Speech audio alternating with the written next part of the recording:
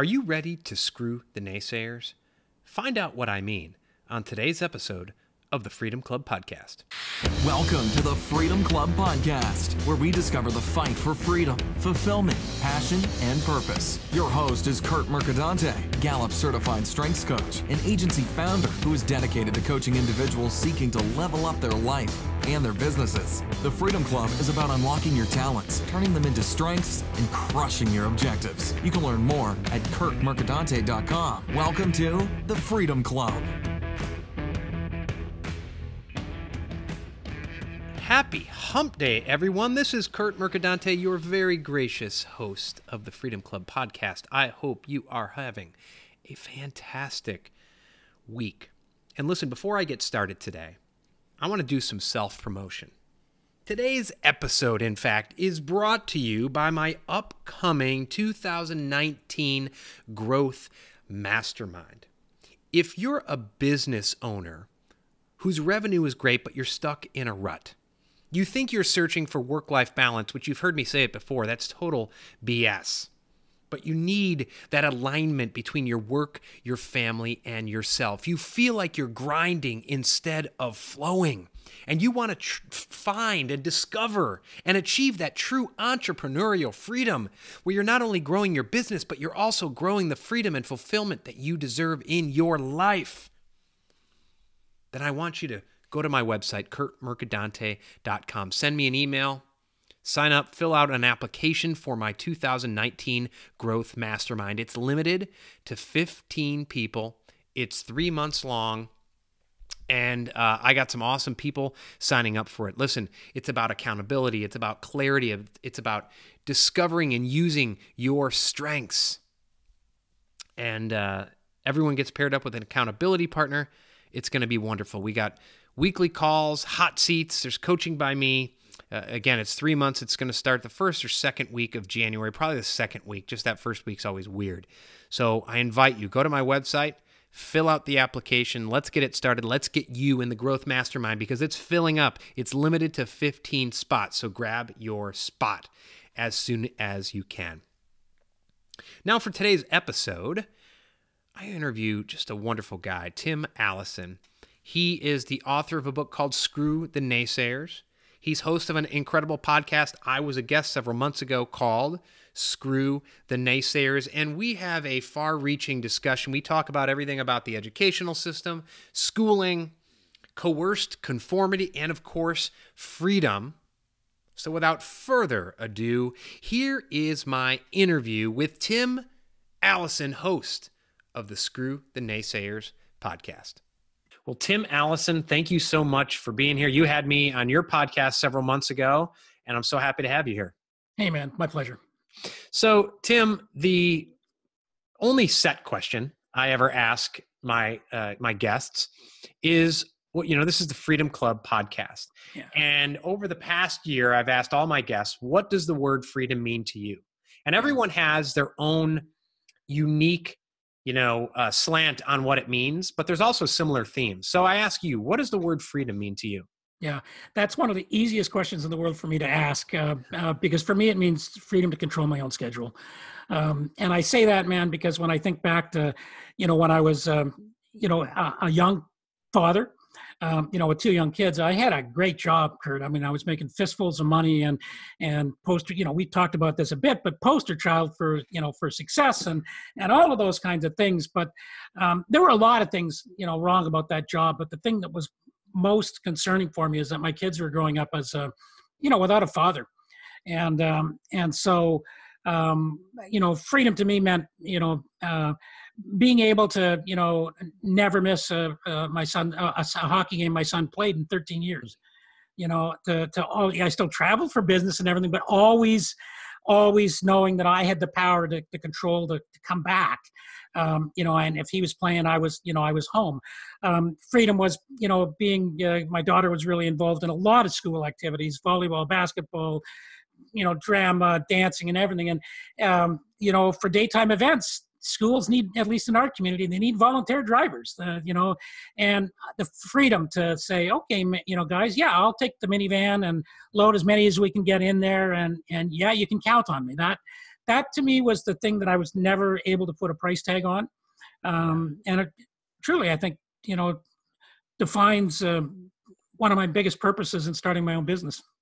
So, you said that early on, you were making the fistful of dollars, but you didn't have that freedom, but you said you were the poster child for success. Yeah. That word success is used a lot, and it means different things to different people. Do you think that the word success to, I guess, most of society, current society, equals what your and my definition of freedom would be?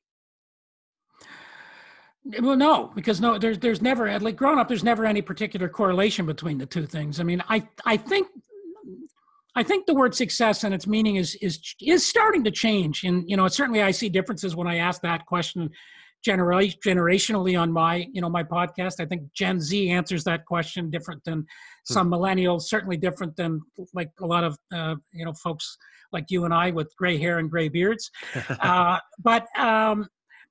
But you see, the problem is when we're growing up, we are basically provided a definite, at least I was, and most of the guests on my show that are honest about it, acknowledge that we're provided with a definition of success by well-intended people who want us to live a better life than they did. And these people are usually our parents. So regardless of how good or bad their life is, every parent wants things to be better for their children. So, my parents grew up and actually, as children were during the Depression. So to them, scarcity of money, it was real. Therefore money was to be valued, and, your success was measured by, how much money could you make? Did you own your own home?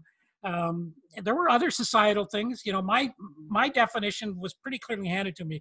Go to college, get a good job, find a lady, get married, have kids, buy a house. And I never quite understood why the discussion of success ended there, as if life would somehow stop there.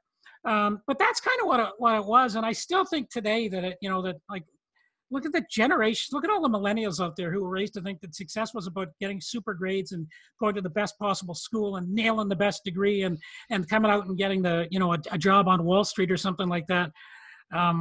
Without even thinking about, is that something you'd even be interested in doing? Right.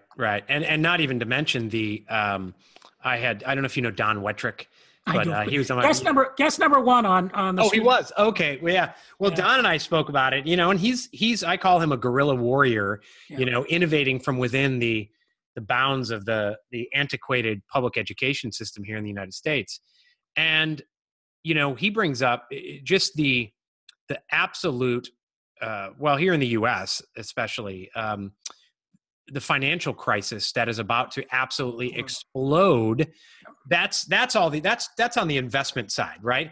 Because every financial institution has their money or their hands in the student loan industry, as it were.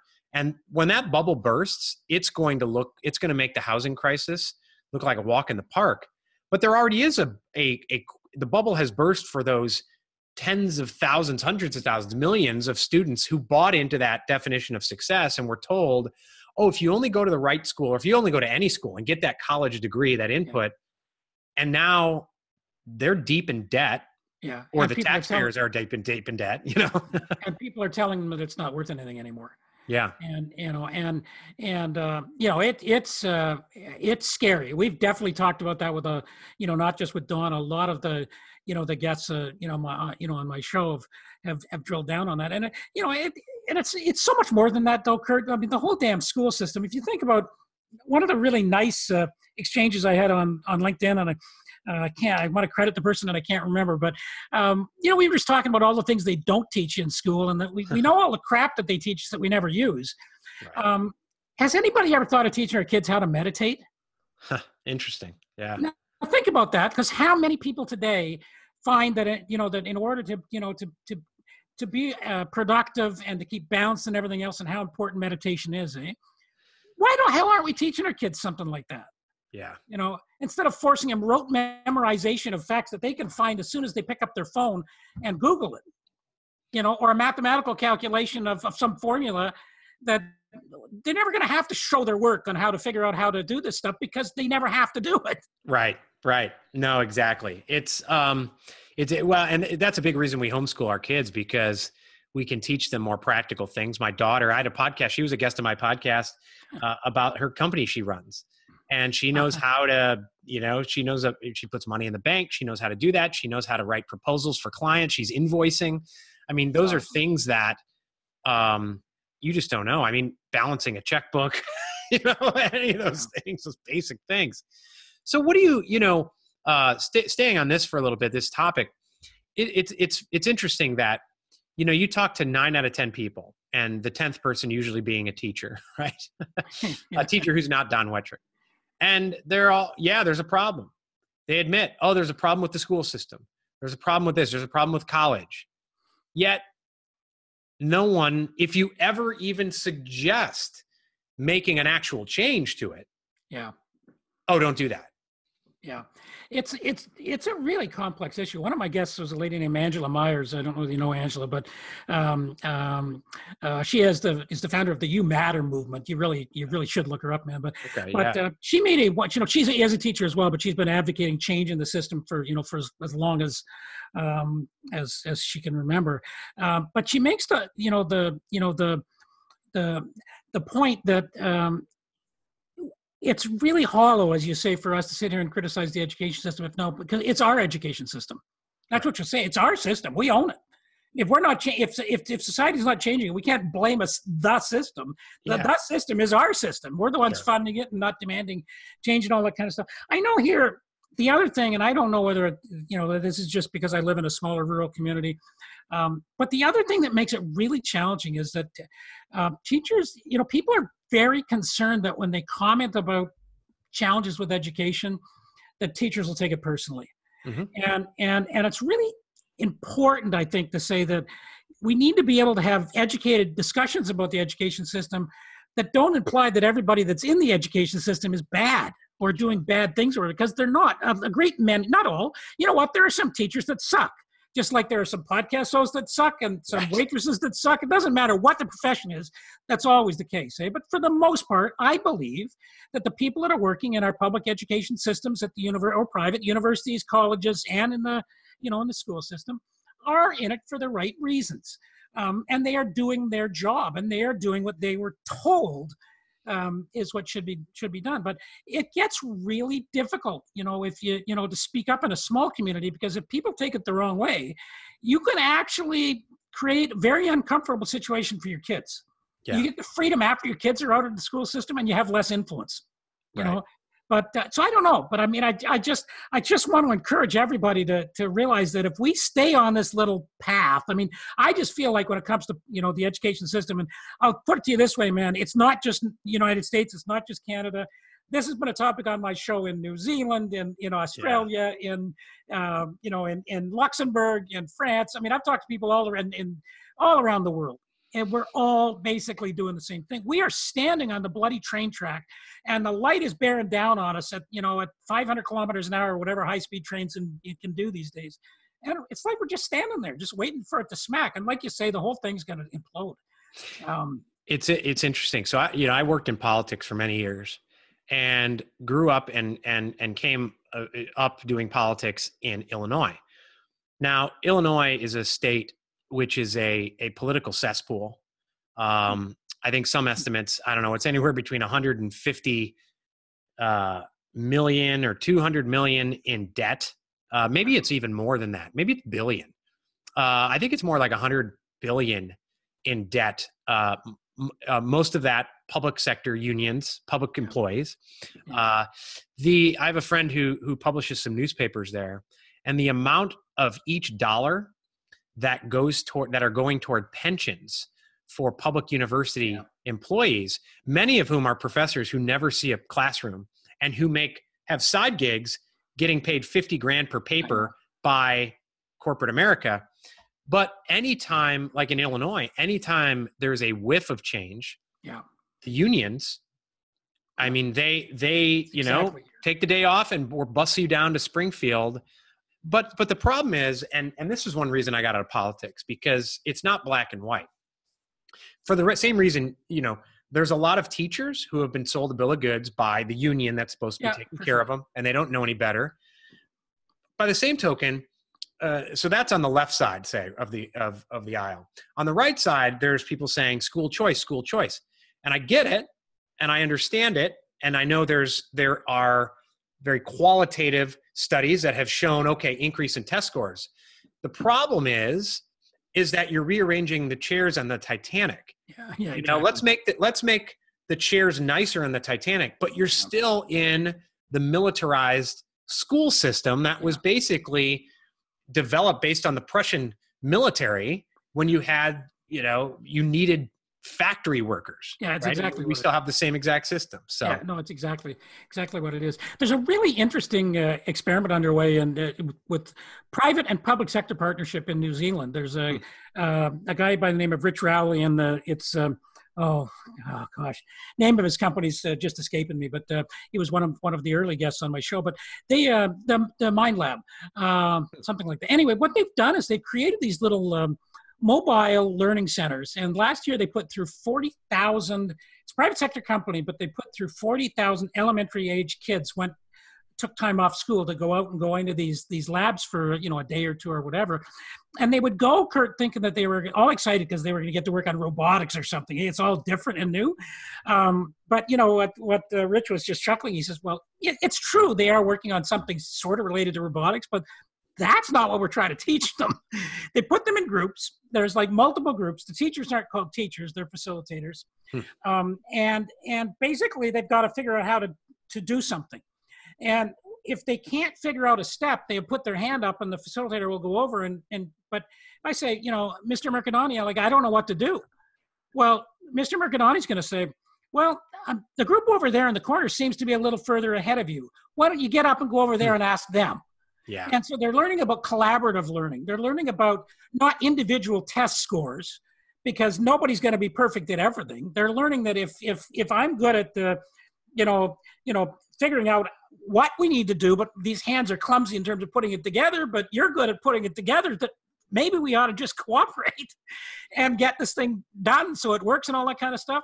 And it's, these are the changes that are going to have to take place. And another issue that is it's controversial as hell, but I'll put it out there, because we have school systems being inundated with people being put on special programs because of special needs and everything. We're attributing the fact that they need that special programming to the fact that they have some learning disability.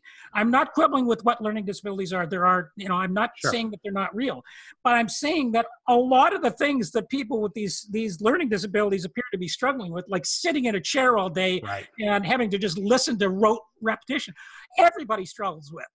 So instead of just trying to, dumb down something for a group, why don't we take the bigger issue of what we're trying to teach and find out how to teach it, so you can get up off your butt and you can talk to people, and stop trying to convince me that you're smarter than me or I'm smarter than you, because there's not a true quantitative measure of doing that. I don't believe IQs do that. I don't think there's any real way for the nice analogy that I'd like to give as a father is this, man. I have two kids. They're both in their 30s now. But I mean, growing up, my son struggled a lot in high school. I mean, he didn't do well with tests. He hated being timed on things and stuff like that. But today he's an electronic technologist. But I'm telling you flat out that if you need a problem solved, he's the guy you're going to turn to. Now, my daughter, who's a very successful entrepreneur these days, social media strategist, but was academically really, really, really smart. So people would have said, well, Denise is smarter than Jonathan. Well, and I ask him in this scenario, let's say you and Denise and Jonathan are in a room, and you have just been, and it's locked, and you've just been notified that there's a bomb that's going to go off in the next 15 minutes. Which person are you going to ask to try and get you out of the room? And I know who the hell I'm asking, and it's not the lovely daughter who I love, because I just know that Jonathan's mind is going to go to that kind of a problem, Yeah. And we've got to start respecting people like that, and we've got to start creating work environments for people like that. One of the reasons so many people, I was talking to a guest on my show today, was a scene of fact. One of the reasons so many people are opting out of the workforce and gravitating towards entrepreneurship is not that they really want to run their own business. It's just that they're just tired of being disrespected, and they're tired of being asked to do things that they're not good at doing, and being told you just have to work harder. Well, sometimes working harder at something you're not good at just makes you even more fun most times. Yeah. And a lot of these workplaces, I mean, it's just like the schools is that they pay lip service to engagement or employee engagement. So they'll have parties, or give employee of the month plaques without actually, but then everyone is judged on arbitrary BS inputs, just like in school. So you're judged on whether or not you can sit there for 45 minutes in a school without getting up and having to go to the bathroom, without doing these things. It's the same at work. I had a client who would have their HR manager in the morning go door to door of the offices of the vice president and cubicle to cubicle to see if the administrative staff was there, to make sure that they were in their seats at 8:30. And it's like, these are VPs making, I don't know, $200,000, $300,000, $1,000 a year. And so we're not judging people on outcomes. We're judging them on inputs. And your point about the special needs, Dr. Peter Gray has a book called Free to Learn. And he talks about that. And I can't remember the statistics, but it's very troubling in the amount of kids who are labeled as ADHD. And the label comes from the teacher. They're put on medication. Yeah. And the main reason is they can't sit still. Now, I know, as I said, we homeschool our 4 kids. One of my sons would be unable to sit there for 45 minutes. Yeah. He's probably at the genius level. I mean, I'd say if we gave him the materials and enough money, he would build the Iron Man suit like tomorrow. And he's like 10. Yeah. And so, but in school, he'd be labeled a problem. Yeah, exactly. And it's just not, listen, like you said, there are kids out there who need help, but we're doing it. We're applying it now. All of a sudden, everyone's ADHD, everyone's this or that. And everyone's like, oh, there's an increase in this. No, there's an increase in the diagnosis based on nothing other than you can't sit still and adhere to arbitrary inputs. Yeah. Yeah. No, it's a system that, but I'm kind of with back to what you were talking about. I mean, I really try to be an optimistic person, man, but as much as I hear this discussion taking place, I don't see much in the way of tangible change. And that's one of the reasons why, at 60, instead of I was going to retire, Curt. I mean, now, as you know, we were chatting before we went on the air. I'm working pretty much full time on a podcast, just for the sake of being on a podcast, I guess, but not really, because I really started to get angry. Because what I don't like about the system right now is that, your kids are going to be in great shape. You're homeschooling them. My kids grew up in a home with an entrepreneurial father who had walked away from it all and said, piss on you. And, I like money. I like it a lot. Thank you very much. But I'll never be a slave to it. Right. And they learned about, whether they realized it or not when they were traveling, and they've been all over the world. The words come out of their mouth every day that remind me, oh, you actually heard something when you were in St. Petersburg, Russia, or whatever. But what's really so unfair about that, man, is that the vast majority of the kids that we have in our system are growing up with well-intended parents who so desperately want them to have a better life, and they're giving them the best advice possible, and the advice they're giving them is making it worse for them. And nobody's trying to help them. And when I started talking about it, I still haven't quite figured it out, how to make this a sustainable movement in a sense. But when I started telling people, you're a coach, and when I started telling fellow coaches, because I was a business coach for 12 years, but when I started telling fellow coaches, I wanted to try and help late teens, early 20s, so they didn't have to go through all of the pain, that I don't like the idea that so many of the guests on my show have had heart attacks, or their families have broken up and they've had unnecessary divorces, or ended up in the hospital, or whatever.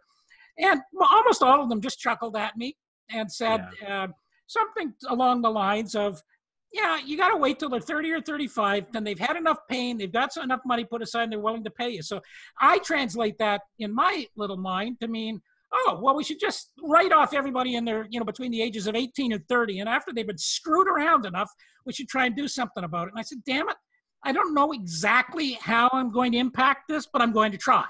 And that's what, and that's what the show like this is about. But that's my mission, is that we've just got to stop writing off generations, and we've got to start getting to them earlier and helping them figure out what their definition of success is. And for God's sake, stop telling them what it should be. Yeah. And I like to call it coerced conformity, where everyone just moves in the same direction And if you even suggest, I mean, we'll have relatives who, you know, they'll ask my daughter, my 12-year-old daughter, well, where do you want to go to college? Yeah. Well, I don't know if I want to go to college. I want to be an artist or a writer. Like, why the hell would you go to, and it's like, what did you say? Yeah. You can apply that to a number of things, but I hate the words like people are sheep, you know, because I don't like to insult people. I think just people get into their comfort zone. Yeah. They're told, you know, what to do and how to do it. You know, I think we as a society, probably everywhere, certainly here in the United States, are outsourcing more and more of our sense of responsibility, our freedom, even our sense of happiness to politicians, to the government, where we have now 3 years later, people who are still, there was just a study done, still in psychological trauma from the election of 2016. Yeah. It's like, what if we ever had a war? My grandpa had shrapnel in his body for he knows decades. what trauma is. Yeah. Yes. Yeah. So you decided to do something about it. You have the book, Screw the Naysayers. Yeah. You have your podcast, Screw the Naysayers podcast. So tell us a little bit about that. Well, you already talked about the impetus to do that. Yeah. Tell us how that's going. Yeah. I'd love to, man. So the first thing I would say about the book is that your daughter is if she's anything like you, is probably at the right age to read this book. Okay. I actually, or maybe just a little bit on the young side, but I actually wrote this book because there is a little language in it, and you'd have to decide whether it was appropriate. But I wrote this book for teenagers. I mean, I truly wrote it, and when it hit, one of the highlights of my professional career is when it hit Amazon bestseller, but in the category of children's books careers, because I spent a long time trying to figure out how to frame a message about all of the stuff that you've been hearing from people that love you, and how to politely tell you that there's a good chance that a lot of the crap you've been hearing is not right. So now there's some honesty in it. There's some honesty about the problems that I had in my workplace. So 12, maybe 14, I don't know. But I do talk about, the impact of being overstressed in work and how I started to abuse alcohol and those kind of things. But the fun part, the satirical part, that is I have all these chapters that's written in the language. Like, for example, to use your analogy about that question about what do you want to do is there's a whole chapter in my book called The Inquisition. And it talks about the different types of people that are going to ask you that question, how their motivations vary. So like loved ones are asking it, in certain ways because they want the best for you. And, but two other things are happening here, both with loved ones. And you also get these questions from when my daughter went for a driver's test at like 16 or 17, the driving instructor asked her what she was going to do. And she told him she was going to go study political science. And he, who has never met her in her life, says, that's a bad idea. You should study business. Yeah. So everybody's got an opinion. So, but the thing about the people that are around are the children is that by the time they're in their early teens, certainly by the time they're 15 or 16, people have formed conclusions about what they think this person is capable of and where they actually see them fitting in society. I guarantee you, man, that's exactly what's going on. And so loved ones are asking to make sure that you're shooting high enough. Because I'm telling you what, like if they've got you pegged as being doctor, lawyer type stuff, and you say, I want to be a dog walker, you're going to have some interesting discussions with family. And by the way, what does that teach our kids to do? To not answer the questions honestly. Because after being, put through the Inquisition 4 or 5 times, they realize it's easier to just lie. So it's either I don't know, put it off, or, I'm going to go to college, maybe I'll be a doctor or something, and never having any, particular intent, but it shuts down that communication. All these other people outside you that don't know you that well, but do know you, they're actually checking to make sure that you as a parent have done a decent job of raising your kids, because they have it in their mind, and they want to make sure you figured out where you fit in society. Everybody's supposed to have a place, in that ordered society you're talking about, which is a natural outcome of this compliance-based education system. Everybody's supposed to have this place. People want to make sure that you know what your place is, and they drill it into your head. So if you're either that dog walk, the brilliant person that everybody thinks should be a doctor that wants to be a dog walker, or if you're the guy that they think is, well, you're never going to, amount to anything other than, working in a field somewhere, and you say you want to be, a micro biologist or something like that, they're going to tell you you're an idiot too. And these are, in my words, is the most dangerous kinds of naysayers that, that are out there. So the podcast is about talking about stuff like this. It's about talking with people that have faced adversity. I've actually attracted, it's been interesting because a lot of my guests are people that have faced tremendous trauma, real trauma, but have not only overcome it, but have found a way to see that adversity as not something that that they went out and attracted, but because it just happened to them in these cases. But they found the good in it, and they found the blessing in it. And here are the lessons. And so Amy Laura will talk to people about, and to corporations, about purity of intent. And that, if you want to be successful, whether you're a one-person business or a mega corporation, you'd better understand something about Gen Z that's coming up here. Purity of intent is going to define whether you're still in business in 15 years from now. Because those Gen Z, they're the people that are going to have all the money in about 15 years' time in terms of the consumers. They're going to have the kids and the families and all this kind of stuff. And if they lose trust in you, they lose trust in your purity of intent, you're not going to get it back. They have no big brand loyalty. They don't care if in fact, they kind of like the small person that they can trust and all that kind of stuff. And so we talk about all sorts of different things like that. And then we talk a lot about how you develop a mindset to overcome limiting self-beliefs. Because I do feel we share a belief that we live in a world of abundance, and that there's lots for everybody, out there. The thing that the people that I'm most relating to, Curt, is that there's a crisis.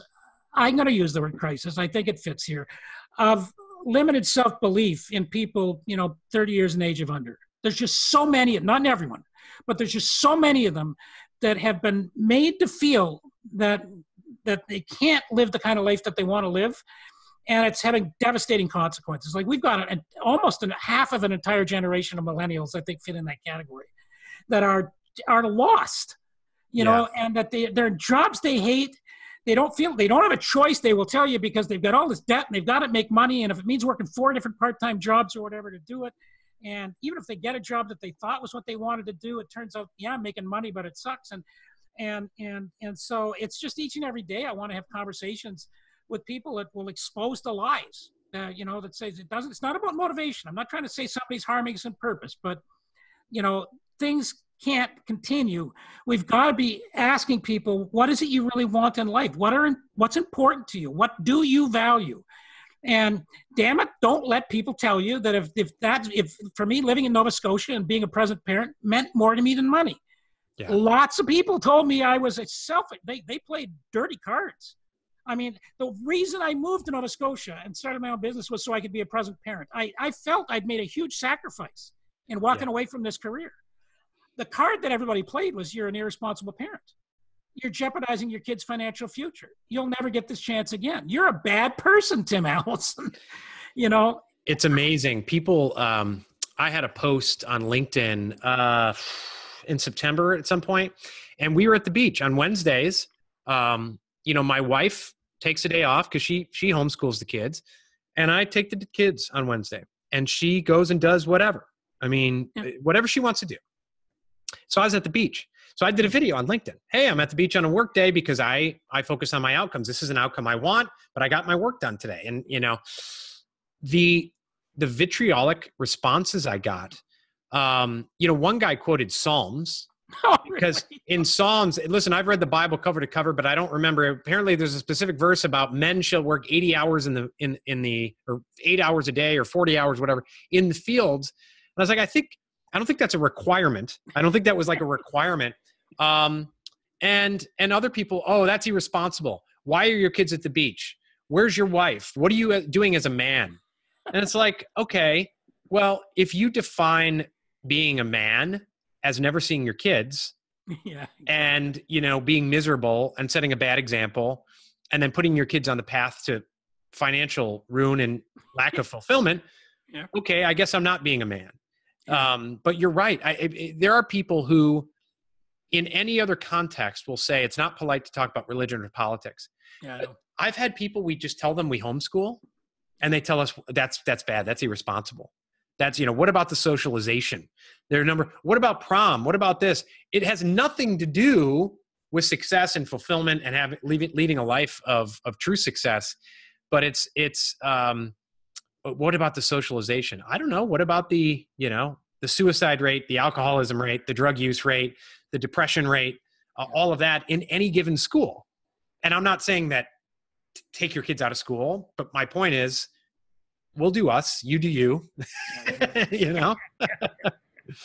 Yeah, it's these are that's also sort of, you know, I mean, these are extreme examples you gave there, but it's part of that naysayer culture too, though, because our society is filled with people that have settled, you know, that they've forgotten how to dream, Curt. They don't believe anymore. We all are born, you know, with the capacity to believe, but it gets beaten out of us. And unfortunately, with a lot of people, with a lot of naysayers, when they've have lost that ability to dream, and they're living a life where, if they were really honest, they won't admit it, but they're miserable. You know, they're not happy. And so if that's happening to them, then the fairly natural reaction is when you sort of challenge the authority and say, well, it is possible, and they don't want to accept that. So therefore, there must be something wrong with you. Right.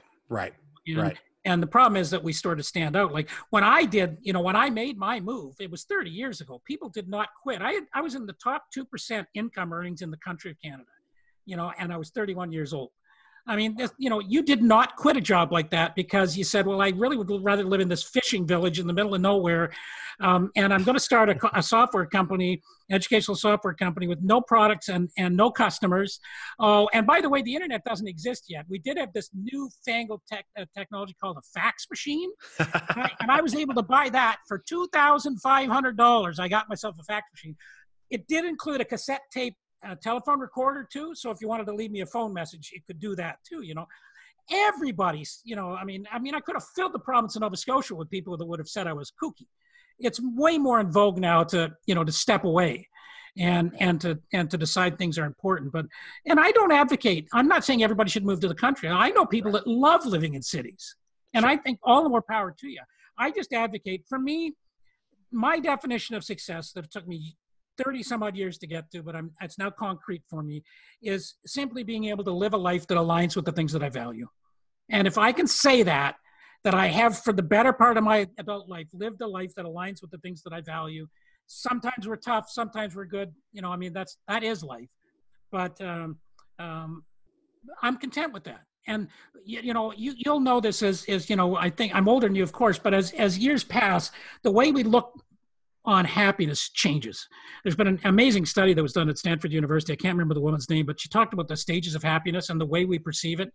And what happens when you get up to my age, I'm 61.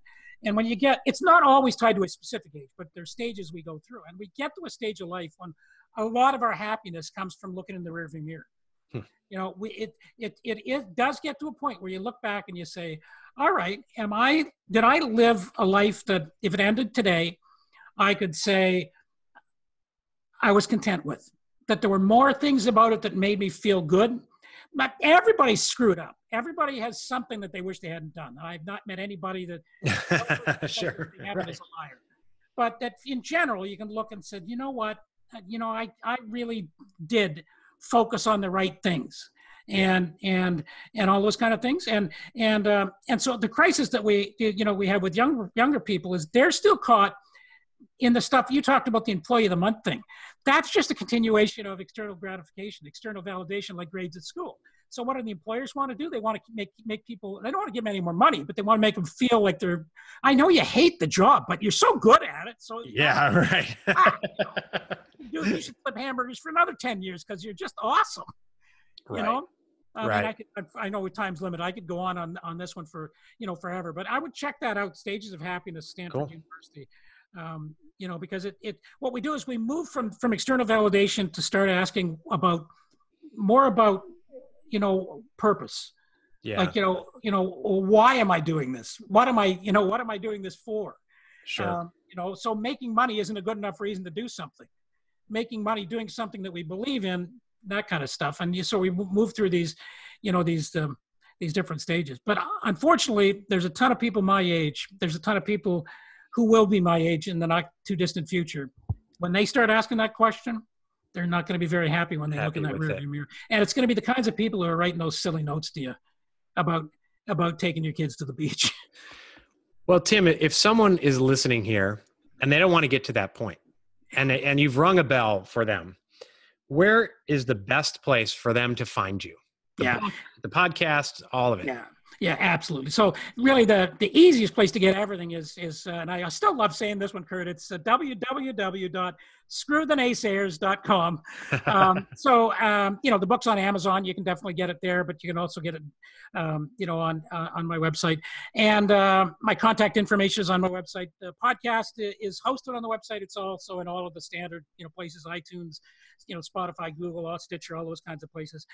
I love interacting with people. I love engaging with people. If this message resonated and rang the bell and they want to talk, then I would just so encourage people to reach out to me. My contact information is there, and I'm also on LinkedIn, as you know. Sure. Great deal. Just Tim Alison. It's Alison with one L. Love to hear from you. Awesome. Well, thanks so much, Tim, for being on the show. I love being on your show. I was happy to have you here, and thank you so much. My pleasure. Thanks, Tim.